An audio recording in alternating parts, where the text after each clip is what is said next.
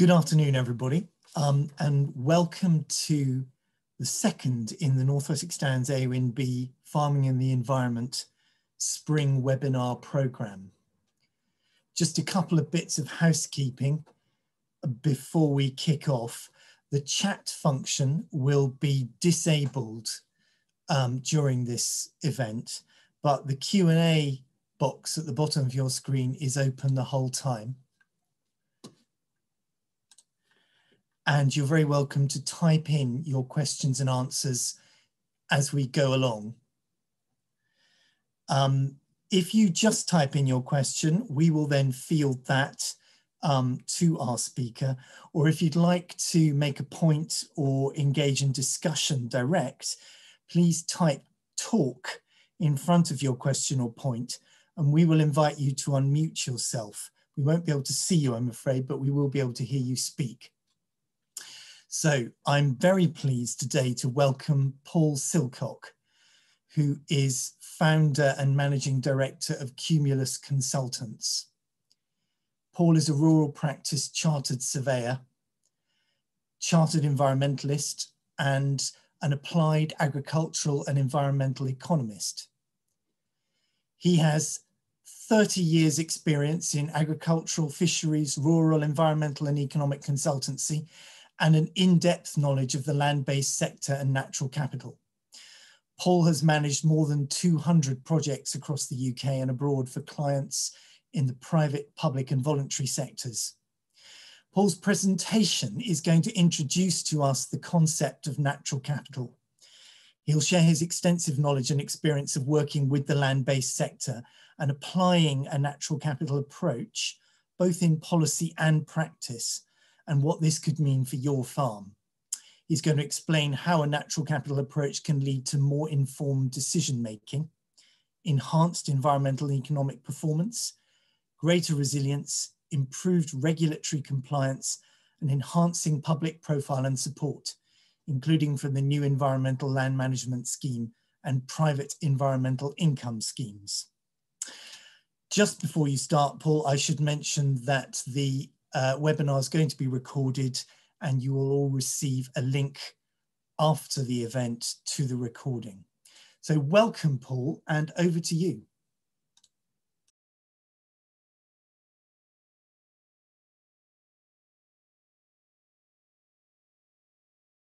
Sorry about that.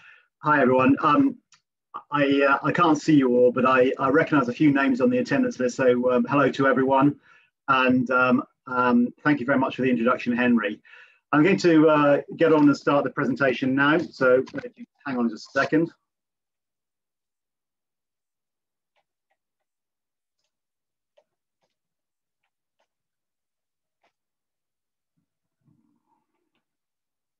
If I can find it, that is. Just hang on a second.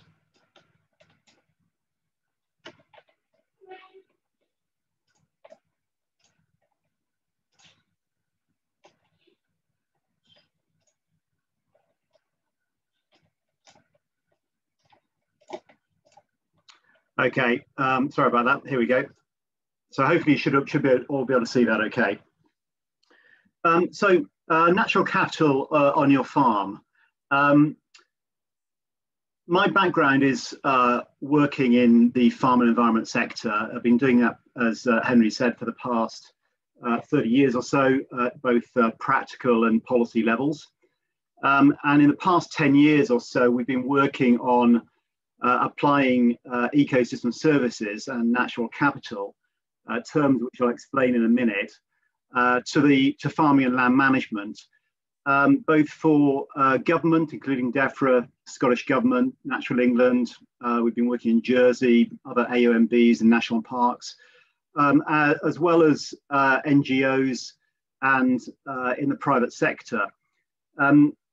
Back in 2017, we got engaged by the Crown Estate Scotland and partners to look at the something called the Natural Capital Protocol, which is their kind of a global initiative focused on natural capital, as its name suggests.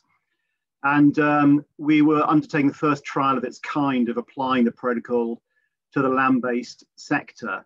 We work with 4 different land-based businesses in different sectors. And since then, we've been developing an approach that's very much focused on landowners and farmers to apply a natural capital approach to their businesses and inform long-term strategy.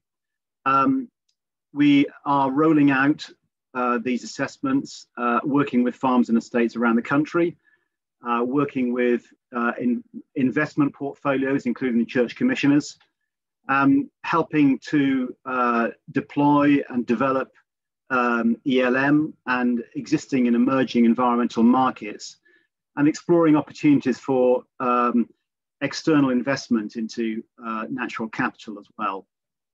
So that's a little bit by way of background. I worked in the North West Downs area for about 5 years with Corinna many years ago. So this presentation is going to cover off what is natural capital, why is it important, why does it matter to my business, as in your business, what could I be doing if I'm inclined to do that, and what would be the benefits.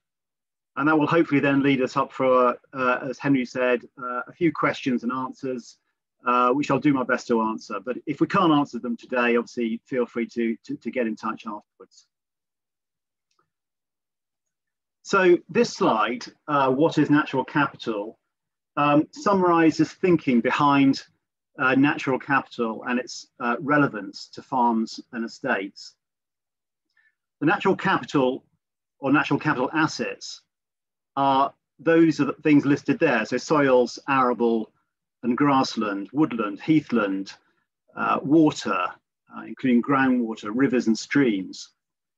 They're the stock of renewable and non-renewable natural resources that together yield a flow of benefits to people. Ecosystem services, as opposed to being the stock, ecosystem service is a flow of services, a bit like the difference between capital and revenue on a balance in a set of accounts. So ecosystem services are the flow of those services that are produced by those natural capital assets, which together with other capital inputs lead to goods and services which are of benefit to and valued by people. So that includes food, energy, clean air, water, and regulation of risks, and recreation and spiritual benefits. It's important to bear in mind that while we're focused on natural capital, clearly the production and delivery of those benefits depend on other capital inputs. The skills, knowledge, and experience of people, the financial capital underpinning farm and other land-based businesses, the manufactural capital in terms of buildings, machinery, equipment, etc., as well as inputs and outputs, and the social capital, the networks that you have with local communities, with supply chains, with consumers. These are all important. So whilst there's an awful lot that natural capital can help us with in terms of how we run businesses, it obviously needs to be done in tandem with those other capitals. So this is a summary slide, really just sort of summing that all up. So practically on your farm, your soils, arable land, grassland, whether that be improved or semi-improved, or the chalk downland, woodland and water, both groundwater, rivers and streams, and the wildlife, they're your assets, and they deliver these ecosystem services that are typically divided into these four categories.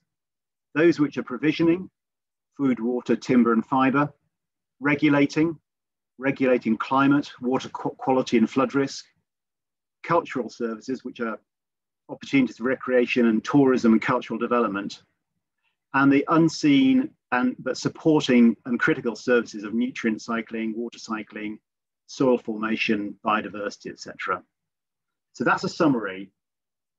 Many of this you will be obviously totally familiar with and have a very good understanding of. You may not be calling them natural capital or ecosystem services, but you will be familiar with them.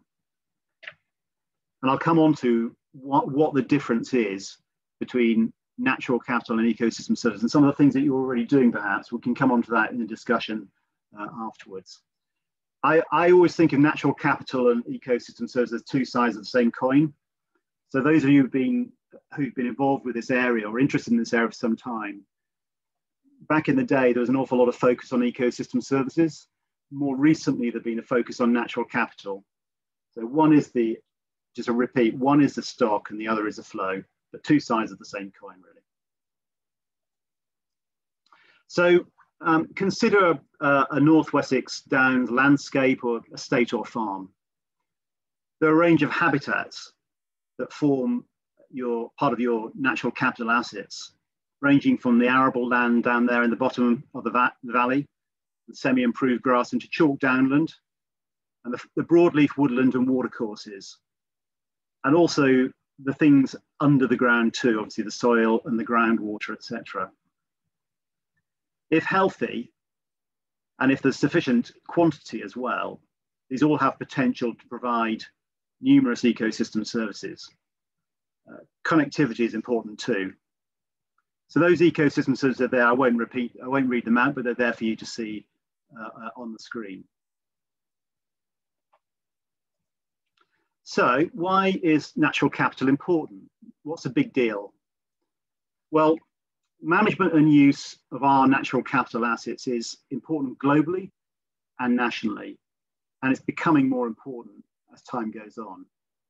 We're familiar with the discussion on climate change and biodiversity loss, climate and ecological emergencies, population growth, and changing in political economic landscape.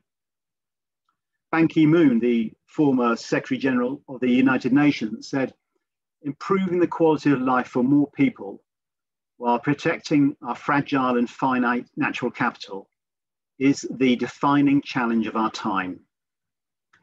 And there's a close correlation here between natural capital and how natural capital can help us, and how a better understanding of it and an approach that looks after it and enhances it can help us as we tackle climate change and biodiversity loss.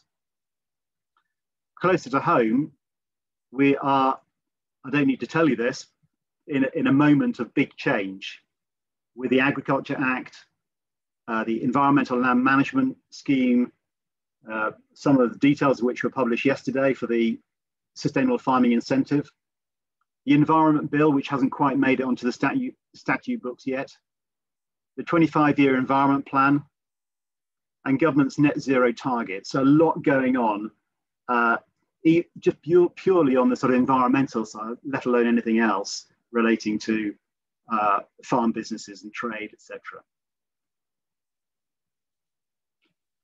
So this diagram begins to bring it close to home about why natural capital is important to land-based businesses.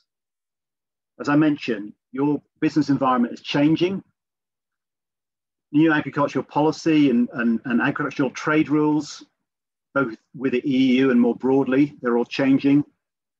Environmental regulation, we've got the clean air strategy coming on stream fairly soon, which will consider things such as ammonia. Climate change, obviously mentioned, pests and diseases, both climate related and other, and similar for animal health. We have emerging, existing and developing environmental markets, which I'll touch on a bit later. Public payments for public goods and public demand for public goods, underpinning government policy in this area. Changing consumer demand, and that's particularly the case and has been accelerated by COVID. And obviously things like input prices as well and volatility. And one can add to that a heap of other changes which I'm not going to cover off, including technology, etc. And technology can help us as well in terms of better understanding and monitoring our natural capital. So if natural capital is important, what are some and other land-based business doing about it? Well, there are a range of public sector bodies that have been working in this area for some time, including Forestry England, Forestry Commission, some quasi-public bodies as well. I put the Duchy of Cornwall in that category, and maybe Crown Estate Scotland, and NGOs as well. And there are some leading private sector estates and farms, some of whom may be on the call today, and partnerships as well. And some of these we're working with, others are doing things in their own right. There's a lot going on. Our focus, I suppose, has very much been, how do you convert this fairly high level thinking, if you like, to an individual farm or estate, or indeed a portfolio of farms and estates, and bring it down to ground, but also have a very clear business focus and a focus on long-term strategy. So, some questions you might want to be asking yourself if you're interested in this area. So, what is the extent and condition of my natural capital assets? You know, what are they? How much have I got? And are they in good condition or not? What is their capability to deliver those range of ecosystem services? And for those ecosystem services, what are my enterprise, my farm enterprises and activities what are their dependencies and impacts? Now, some of them may be fairly self-evident, others less so. So, for example, your crop production enterprises, for example, obviously dependent on soil, etc. You'll also be having, you may well be substituting dependence on natural capital with inputs from the bag, etc. And some of the things that you're doing may well be having impacts on other ecosystem services which are not directly related to the farm. In other words, some of these externalities, I suppose you might call it. And your enterprise activities is not just the core farming enterprises that I'm talking about. So it's non-farming enterprise and activities as well. And also thinking about not just the farm business, but impacts in terms of supply chain and consumers. And what about the interrelationship between enterprises? Are there any conflicts or synergies? In other words, one enterprise doing one thing, which may have adverse impacts from a natural capital perspective on another enterprise. It's worthwhile looking at these trade-offs, these potential trade-offs, whether whether those conflicts at least can be minimized and the synergies enhanced. And what are the natural capital related risks and opportunities for my business going forward? So there's some of the questions to think about. So we've been grappling with these issues and thinking about, well, how can we get an approach that fairly simply applies some of the high-level thinking, if you like, into the farm and estate business context, and more than that, also takes account of the fact that we are at a moment of significant change, and we all need to be thinking ahead, 5, 10, 15, 20 years ahead, in terms of our response to those changes, and how we will be running our businesses, if you like, in 10 or 20 years' time. So purely from a natural capital perspective, one would look at the natural capital assets. What are the extent and condition? And what are the relevant ecosystem services, impacts and dependencies? And then we would start looking at those risks and opportunities. And importantly, we would be pulling out some of the a strategy, some of these strategic principles and an action plan. And that would link into how we monitor our natural capital and how it then links into broader business strategy. Now, that broader business strategy is important, linking back to what I said earlier on about those wider capitals. So one may have a strategy about improving soil condition, for example. But that also needs to dovetail into your machinery strategy and the products that you're selling, clearly. From an estate perspective, there might be land tenure considerations. And from any farm business or estate business, we'll be thinking about investments as well. What should I be investing in, whether that be built infrastructure or whether it be investment in different forms of enterprise. So natural capital is one important element, but it's only one element. So here are some examples of different aspects of the assessment approach. So at the top there, we would look, we would gather data, and there's a lot of data that is obviously on farm that you'll be familiar with, but there's also an awful lot of data in public data sets that are often unknown to farmers and landowners.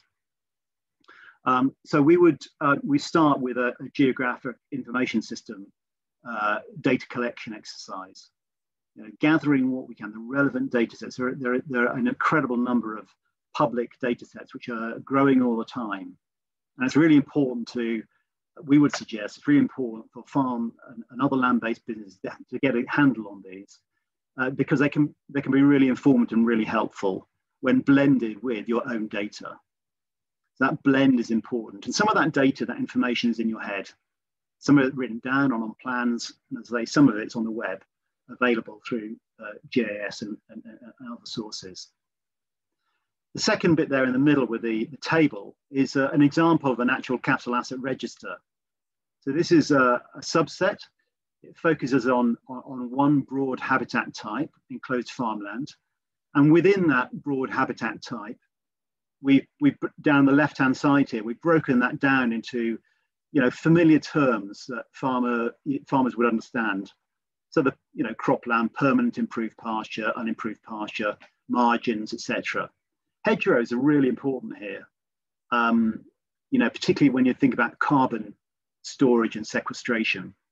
We were amazed when we did this particular assessment and we did a carbon footprint exercise alongside it, that the hedgerows were doing as much carbon sequestration and storage as the areas of woodland on the farm. So they stack up.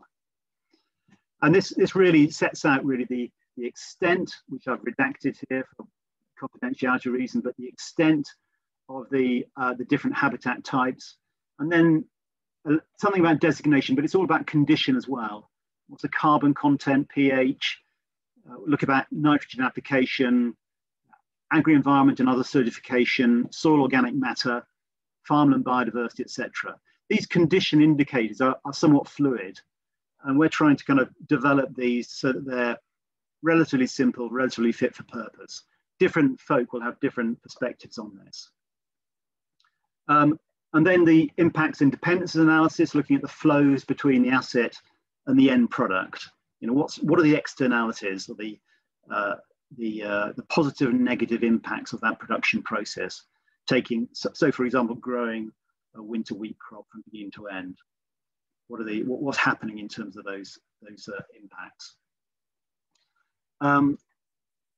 So then we would go on to thinking about natural capital related risks. And these are just an example of some different types of risks. Some of them biophysical, and some of them are a bit more socioeconomic, if you like. So we're familiar with some of this stuff from a climate change perspective, aren't we? And in recent years, limited moisture retention and within soils, and also water availability. Both of them going to be more important going forward. Water pollution, flooding, loss of semi-natural habitats and species, invasive species as well, and that will be a challenge going forward. Ammonia emissions, and we can expect for not only pigs and poultry, but we can expect also for more intensive dairy farms and also cereals farms as well, a greater focus on clean air as a clean air strategy is implemented. And climate change clearly covers a number of different angles. BPS is on there. It's not a natural capital risk, but it is a risk that does affect natural capital and provides opportunities as well. Not the loss of BPS, but its replacement, clearly. An important one at the bottom there is lack of awareness and recognition of the public goods delivered from farms and estates. And that social and communication aspect is really important going forward. There's a very long list, by the way, of potential risks and opportunities. So we're just putting a snapshot of a few of those on the screen. So what about the opportunities? Well, there are, I say, a large number of opportunities to enable our natural capital, if by enhancing our natural capital in terms of quantity and condition, to do some of this work for us. So clearly improving soil quality by improving soil organic matter is generally well recognised to be beneficial, and many are going down this kind of route, applying some of the principles of well promoted through the organic farming approach into more conventional production systems as well. Some are calling this regenerative farming or regenerative agriculture, and there's quite a lot of different terms about. And there's quite a lot, it's fair to say there's a fair overlap between what we're talking about here and some of those other aspects. And I will just pull out, that's, the elements that, these are all kind of aligned and going in the same direction, but I will pull out, some of the elements about what is different about a natural capital approach. So many of you in your farms will be taking this approach as part of, for example, things like implementing agri-environment schemes or deploying integrated farm management through LEAF or similar. Some of you will be involved with regenerative farming. Some of you might be thinking about agroecology as another sort of buzzword, if you like, another concept. There's a strong overlap with some of those aspects. What I'm talking about is not cutting across those, but is, if you like, encompassing some of those different practices and approaches. Better utilization of manures and slurries, and the integration of livestock and cover crops and green covers, etc., into rotation. Nature-based farm management, covering pests and pollinators. Habitat creation and ecological networks. Well, there's a big push on ecological networks, and that's well worth looking beyond the farm boundary to be speaking to neighbouring farmers, speaking to others who are developing those networks. Great opportunities, not only paid opportunities, if you like, but opportunities for doing the right thing in terms of improving connectivity and the extent to different habitats. Climate resilience is a really important one, and this is where it's so important to stress it's not just an environmental thing. This is a long-term economic proposition as well. How do we get our farms and estates fit for the future with those climate change challenges? How can going towards low carbon or net zero actually benefit the business over and above, kind of restoring, credibility from a public perspective? Taking a low carbon approach can help with supply chain relationships, can help with cost reduction, can help with yield maintenance and enhancement as climate changes, etc.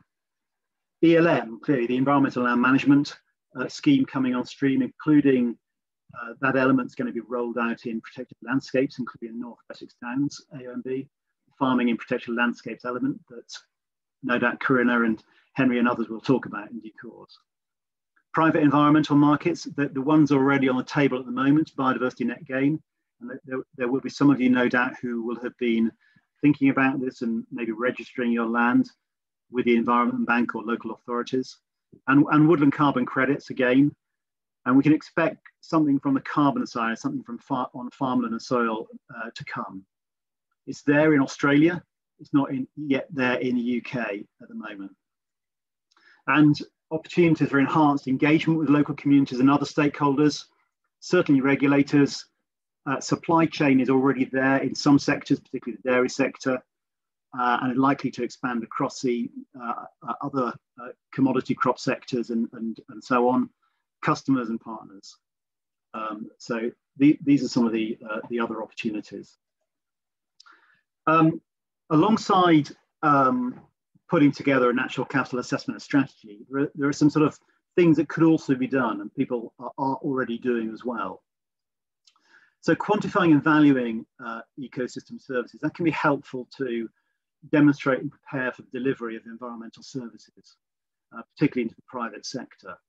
I say demonstrating, if you're a tenant, demonstrating, one of our clients, for example, is a tenant of a charitable trust. So demonstrating to that landlord the delivery of public goods and services, demonstrating to local communities as well can be useful. Carbon footprinting, helping to get yourself understand what your carbon footprint is at the moment as a baseline for then taking action to reduce carbon emissions and look at the carbon sequestration opportunities as well. And natural capital accounts. There's quite a lot of confusion here between a natural capital account and a natural capital assessment. The main thing here is that the accounts focus on establishing and then in due course monitoring monetary value. Our view is that they can be beneficial, but on their own, I would say they've probably got limited value. Our view is that it's important to actually understand the practicalities of the physical things on the ground, and also the business opportunities and risks, not just a set of accounts. So that can be something which should be evaluated, as I say, but it's not on its own. We think that there's a need for that proper assessment and long-term strategy. So what about the business benefits? Well, Henry touched on those earlier, the informed decision-making. A natural capital approach can help with improving economic environmental performance and greater resilience and regulatory compliance, and enhance public profile and support. We've counted up, we did a bit of a brainstorm on this, and we counted up about 13 different areas which are in these blue boxes around the central green area. And I think one or two, I'm not going to read them out, but one or two things just to mention. Demonstrating leadership right at the top there is a really important thing for people we're working with. Often it's a younger generation actually of landowners or farmers who want to be doing this. They get long-term sustainable thinking, and they want to show and get on the front foot and show that they are taking a responsible approach and to go forward. So demonstrating leadership is really important. At the top left here, we talk about income enhancement and cost reduction. I'm not talking, in these things, I'm not talking about public payments or indeed income from private environmental markets. I'm talking about the core enterprise, the core cereal enterprise, or the core sheep or beef enterprise. There are opportunities through a natural capital approach for enhancing yield, enhancing quality and quantity, and cost reduction in terms of input use. And they're not to be kind of dismissed lightly. Each sector is different, clearly, but they exist, and those kind of nature-based approaches which reduce input use, etc. I think we can expect to see a lot more of that going forward.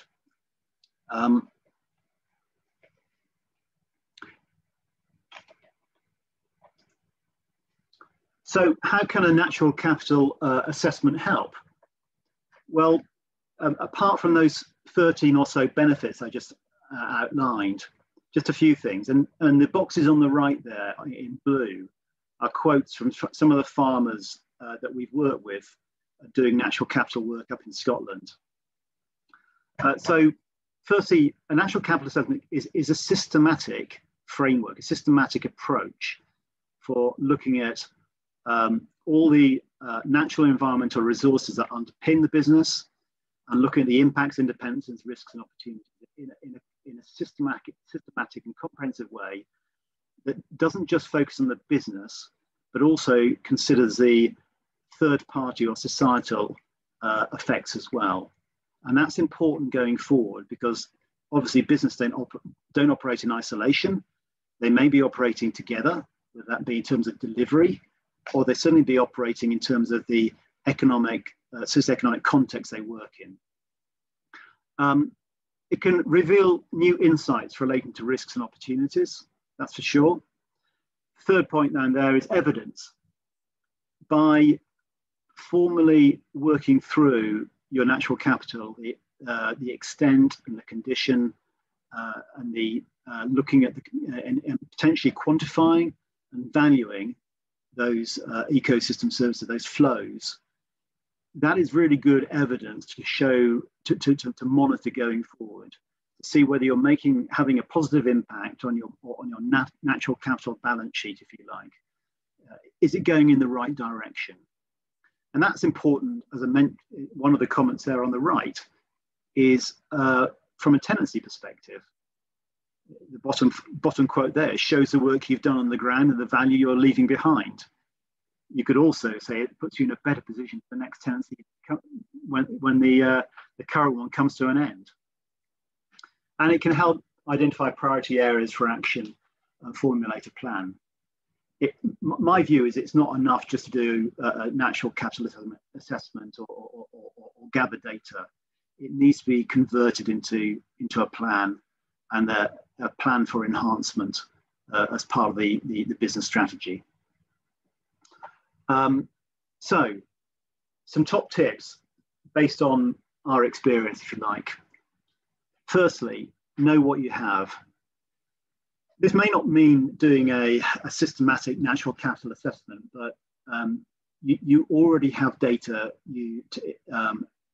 that you have on the farm. There's a lot more data, I can assure you, out there that you can potentially access or get hold of about your farm and what it is, what its natural environmental features are, and what it's currently delivering.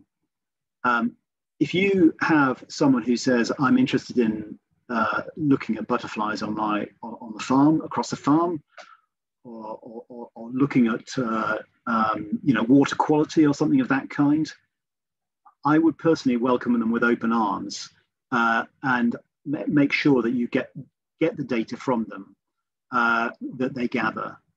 That is gold dust, that data, particularly at this moment in time, as we all work out how we're going to move forward, how we prepare for entry into ELM, and how we think about new environmental markets and our relationship with everyone around us.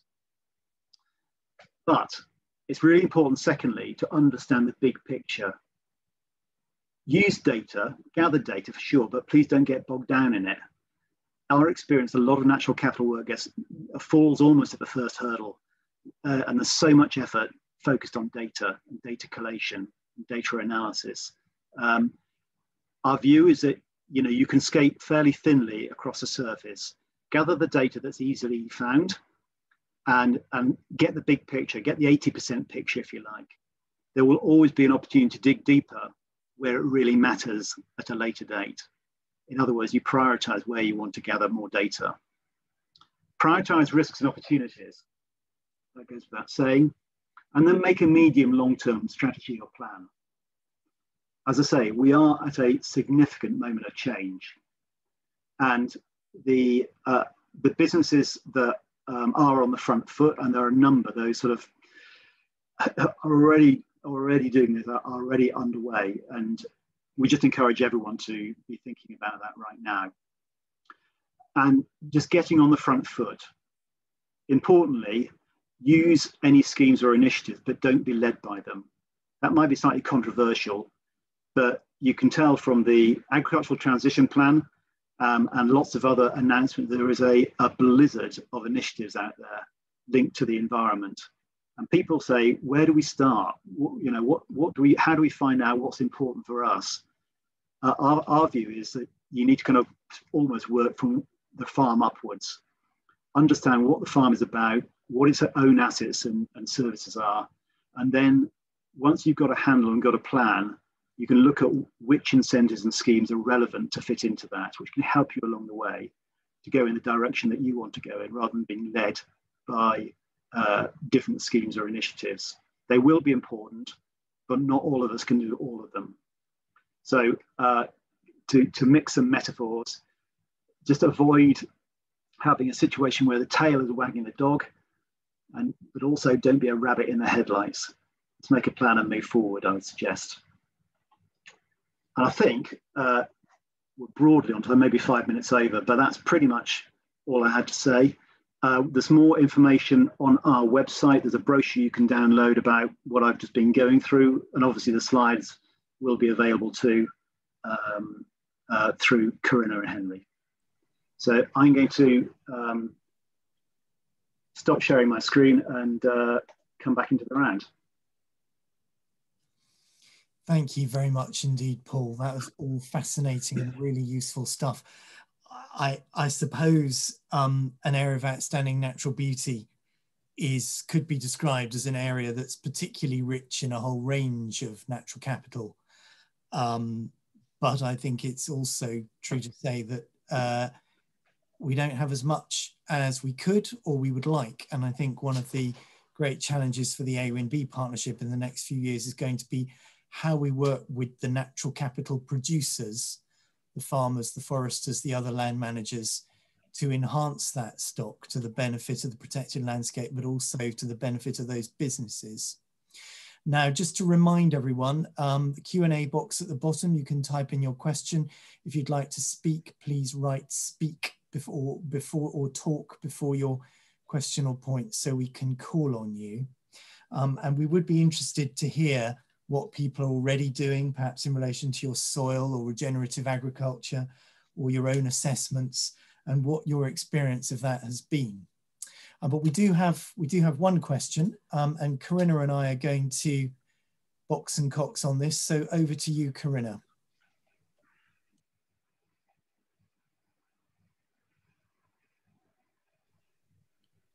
I'm muted. Yes, we've got one question from Waite, who says, yes, we are in an approaching time of huge flux in terms of weighing up the comparative worth of a growing pool of potential incentives, subsidies for promoting on-farm biodiversity. So do you think that there is a danger of inability on the part of agents and farmers to choose the best offers of each, given that this is a growing complexity?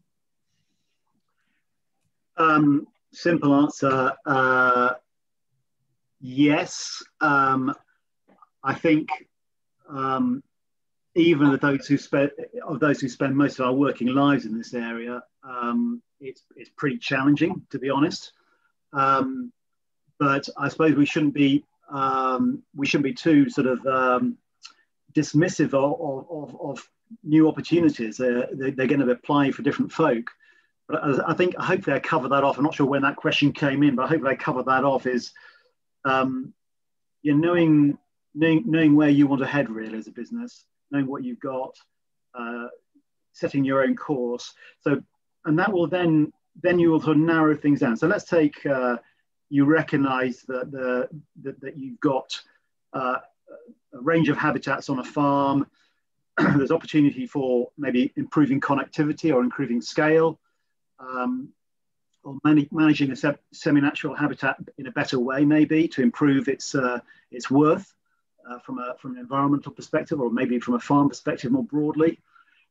Then you will have that will narrow you down and saying, well, I'm interested in schemes or initiatives that help me, create new habitat or support what I'm doing already. They're not going to be hundreds of these. I mean, we're really looking at coming on stream, comes to stewardship, ELM will come on stream, habitat creation, there'll be opportunities from biodiversity net gain, for example, and there'll be an overlap with things like some of the carbon schemes. So I think we'll get used to it. Government is grappling with these overlaps as well. ELM will be a good starting point, but there will be specific opportunities for particular bits of land, for things like biodiversity net gain or improving water, land adjoining water courses, and doing things which relate to carbon in terms of habitat creation, for example. But I think the short answer in terms of ability is I think that we're all going to need to be better versed on how we make sense of these different opportunities. And to be honest, I think government could be doing a much better job at aligning things as well.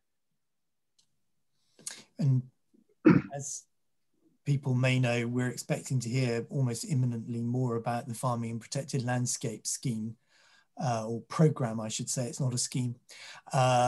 And we are hopeful that as part of that, it will be possible for the AONB to provide some advice and guidance, which may be able to help people find their way through some of that, particularly where they're in the protected landscape. So they've got the A-Wind-B management plan and the landscape character assessment to guide them in some aspects, but not all aspects of natural capital. Paul, we've got a question from Liz Mattison. There are an increasing number of tools available to assess and map natural capital, but do you know, will there be a government advised tool? That's a good question. The answer is simply no. We don't know whether there will be a government advised tool.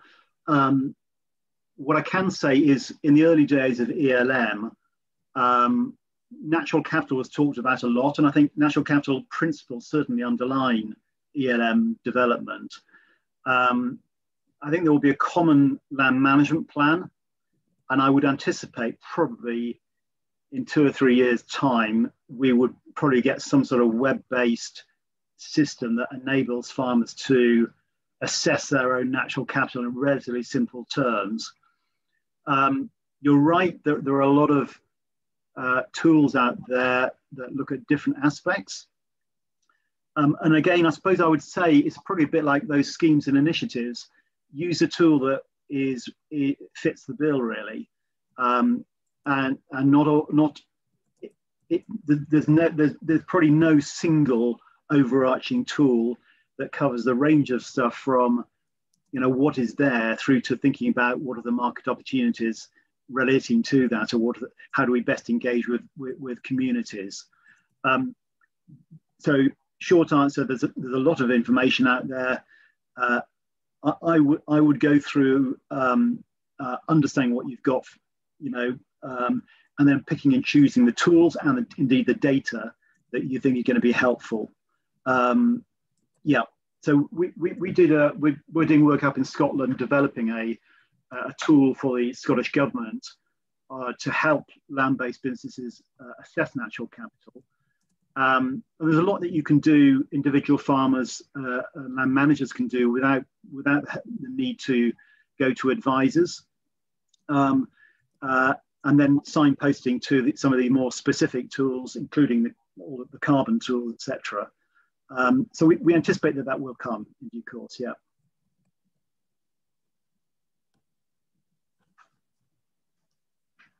Okay, thank you. We've got a question from Nick Down. Are there any double funding issues or implications to be aware of when marketing natural capital? These are good questions. Thank you, Nick. When marketing natural capital, I think probably the double funding issues. I don't think so. Well, I think when you say marketing, you mean selling, really, I suppose. Government is designing, government design of schemes is trying to catalyse private environmental markets. So it's definitely not trying to kind of compete. And I think government direction of travel is trying to actually encourage the private sector to pick up more environmental delivery than it is at the moment. So I think the design of ELM will prevent double funding. What I would say on that issue is that if you are considering a significant habitat creation scheme, make sure that you look at the options, the different options available. There will be options through ELM, but there will also be options through biodiversity net gain and through some of the carbon schemes as well. And even with public schemes, with significant investment, we don't quite know what ELM is going to deliver for us. So I think whilst I'm not saying you should hold fire entirely, excuse me, I would say with significant change and projects, you might want to kind of hold back a little bit to find out what ELM is going to be providing in terms of incentive.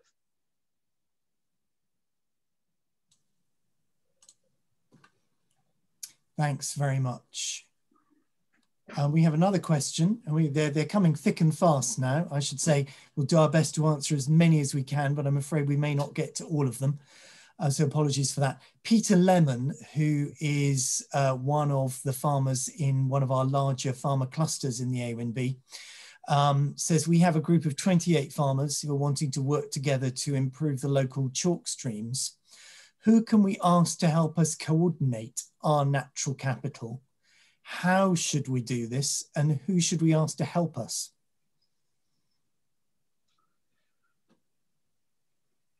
I wonder whether you're already working as part of a facilitation group, or whether you've already got someone who's taking that role forward. The group does have facilitation fund agreement, and it does have a facilitator. Yeah. Okay. So I think that could probably be readily picked up as you begin to prepare for either stewardship or ELM delivery.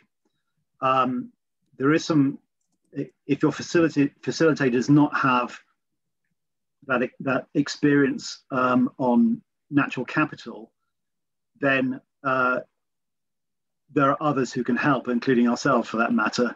But you may want to bring in some specialist input, but I would imagine your facilitator or your advisor could be doing quite a lot of the work in terms of gathering the data and weighing up some of those risks and opportunities. I should add that later on in the Q&A, Sally Ann Spence has put an answer to Peter's question, which is please contact the Freshwater Trust, because she's working with them on their chalk stream in Ashbury. So thank you very much, Sally Ann Spence, for that. I've got another question from Liz Mattison. Is there information about the tax status of land that enters long-term agreements, for example, biodiversity net gain? Yeah, there is, Liz, but it's not my specialist area. We have got a guy on our team called Charlie Russ who would be better advised, but I think that there will be issues relating to certainly capital taxes and the status of that land from an agricultural perspective. But that applies to more generally, I guess, to environmental land management. But I'd probably be leading out the path if I gave you an answer on that one right now.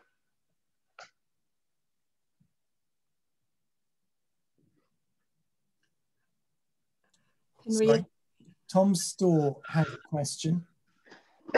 What are your thoughts on only using carbon calculators, e.g. Cool Farm tool, versus sampling and calculating the change to carbon stock over time? For example, the Australian carbon credit protocol. Tom, hi. I think when you get into, I think the tools for different things really, probably. A Cool Farm tool or the Farm Carbon Cutting Toolkit can help you get an understanding what your carbon emissions are, carbon sequestration, and can help you sort of set a course for kind of going more low carbon. But that may not be sufficient detail, frankly, for going into carbon offsetting and selling carbon credits and so on. And I think you probably know more about the Australian situation than I do, but when you get into tangible deliverables, that will need to be based on real data, and that data updated over time, as you suggest. So I think getting a high level understanding of baseline, I think is useful.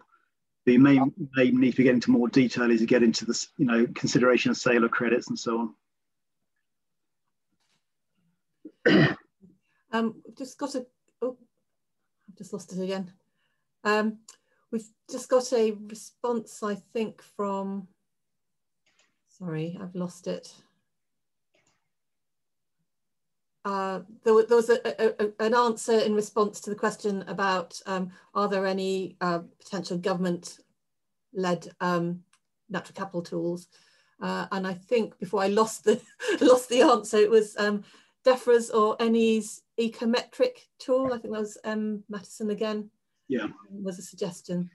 Have you got any comments on that, or do you know anything about that? Totally honest, I personally, we haven't used that. It's one of the number of tools available, we can share with you some of the signposts for various different tools. Yeah. Okay, thank you. Right, I think we've dealt with all the questions. Corinna, is there anything else you want to ask or throw in? Probably just got time for one more. Yeah, I suppose the question I had was, you know, we talked very positively about adopting some of these approaches, but what do you think would happen if I don't adopt these principles? What impact would it be on my farm business? I